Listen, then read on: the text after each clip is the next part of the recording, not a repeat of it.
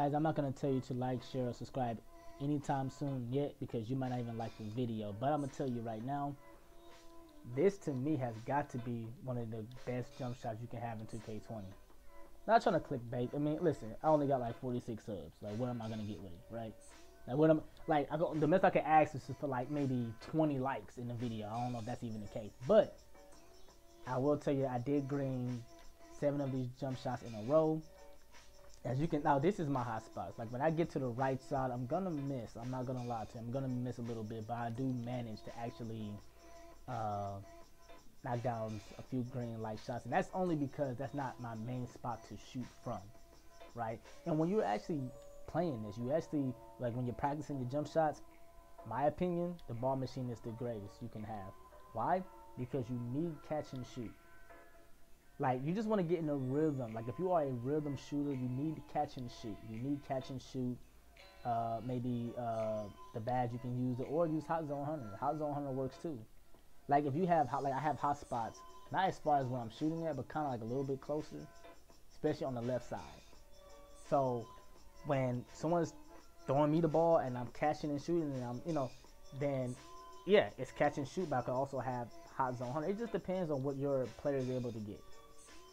I think I can get both. I have to check.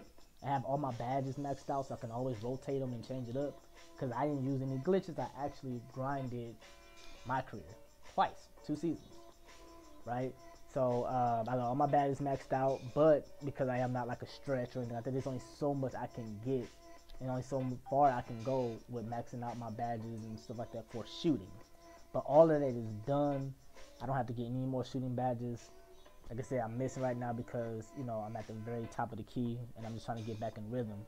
And that's why this ball machine really works, because it's catch and shoot. Now I missed again because I have to get right back in rhythm. But once I practice a little bit more, I'm just going to tell you right now, you need jump shot creator for this.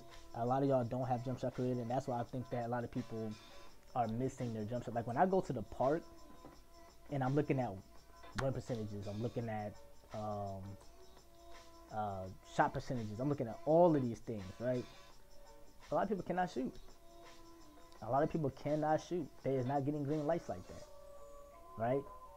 They cannot, and the reason why I say is because on 2K19, I think it was a little bit easier to get jump shot creator. I'm not sure what you have to do. I forgot, right? It's a little bit a while ago. But I'm gonna tell you right now, when it comes to this, you need to play my career to get jump shot career. There's no glitches for that. There's no easy way to get it. There's none of that. And I'm going to show you this is on Hall of Fame, by the way. Now, people probably wonder, well, who cares if it's on Hall of Fame in my career, right? Because we know it changes at the park, the latency, all of that. However, if you take off the meter when it comes to shooting, you're really just looking at your form.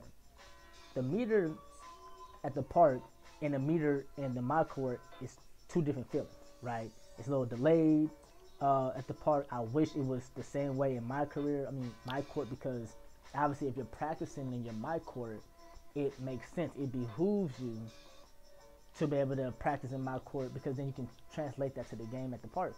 But it just doesn't work like that. The servers, I don't know. Listen, I don't know about any of these things. But if you look at the form, and again, I'm on the right side. So listen, a lot of times I'm not gonna frequent on the right side. So in my opinion, unless you can shoot everywhere, or you don't mind traveling around the park and catching, shooting, and all of that, then that's fine for you.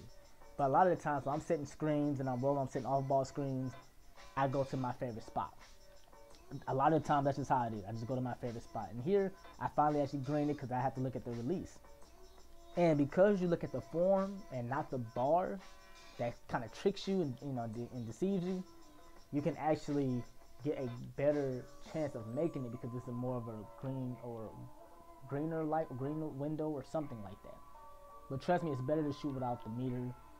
It's better to shoot when you have a jump shot creator. You have to play my career. A lot of people try to get out of that, and I don't understand like the purpose. Like, to me, you are more of a skilled player if you actually grind in my career and you get everything that you need to have. Like, a lot of people don't have their badges. A lot of times I don't get games because, like, I'll play, like, these jump shots work on at the park. It does work at the park. But it's just, I don't play that much because I don't feel like being sold out. I don't feel like losing. And it's crazy because when I was in 2K19, I was the one who had the worst win percentage. Now I did have an 87 win percentage and stuff like that, but now it went down to a 70 because I gave so many people chances to play with me. And there'll be 97 overalls, there'll be 98 overall, even a 99 overall, and they still cannot shoot. Which kind of lets me know that a lot of them did the glitch. A lot of them have. And see, when you get your hot spots and stuff like that, even if it's not green, you still have a good chance of it going in because you have hot spots, especially if you have hot zone 100, you damn near would never miss. But guys, if you just practice, practice makes perfect. Now I'm just going to show you exactly what I have because I have jump shot creator. I earned it in my career. I'm just going to go straight to it.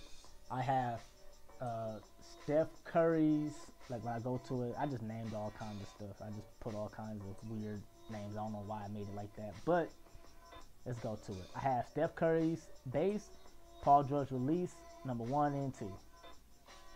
Now, y'all can't tell me that don't look good. Listen, in the comment section, if y'all ever come across this video, I don't care if it's just one person, please let me know if y'all tried this jump shot at the park. And just let me know how it works. I just think it's nice. Like, to me, I just was just trying to find it. I always like Paul George release. But I'm going to tell you, Paul George release, you kind of have to release it a little slower. So as soon as you see it lift up, kind of hold it a little bit and then just release.